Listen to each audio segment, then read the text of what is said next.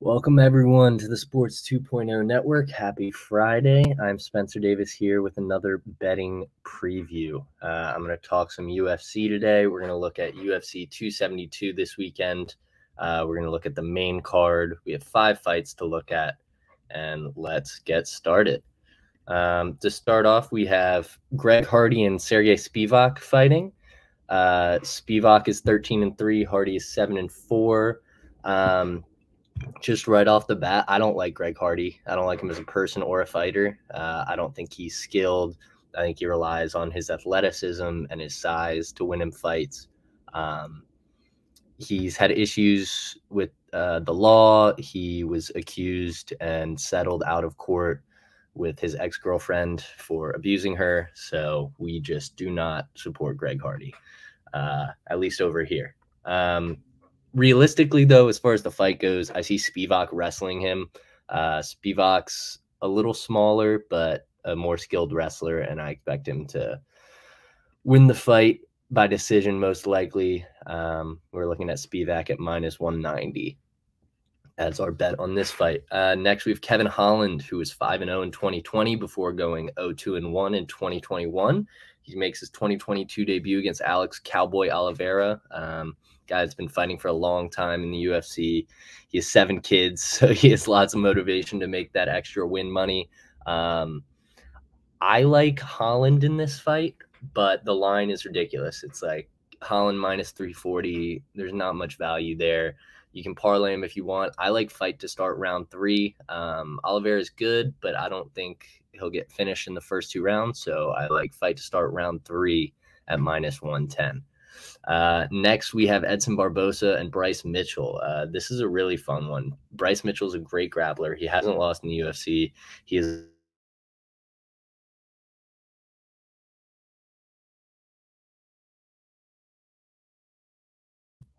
he's a funny guy. He talks a lot about growing up in Arkansas, and he trains by lifting wood over his head, and he's interesting. But Barbosa is a legend. He strikes like almost nobody else at 145 or 155.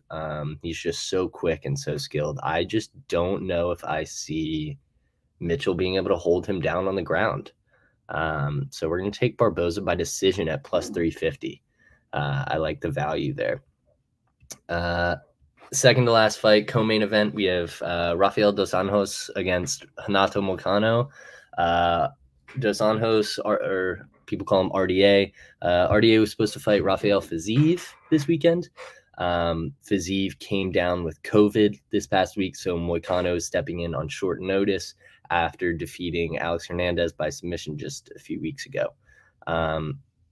Everyone likes RDA. I have a lot of respect for him. He's a great fighter, but Moicano's taller, he's longer, and I think he's more technical. I think Moicano is going to piece him up on the feet, and I think he gets the ground and Moicano finishes him, maybe inside 2 rounds. I know that's not a super popular pick, but I have confidence in him. I'm taking Moicano by sub +500.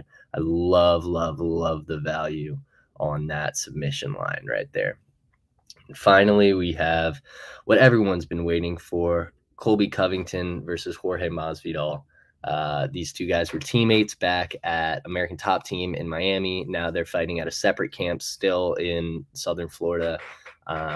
Colby's an insane wrestler, tons of pressure, tons of energy, tons of punches, lots of softer punches for volume more than heavy power punches, but he just brings the heat and does not give up at any point.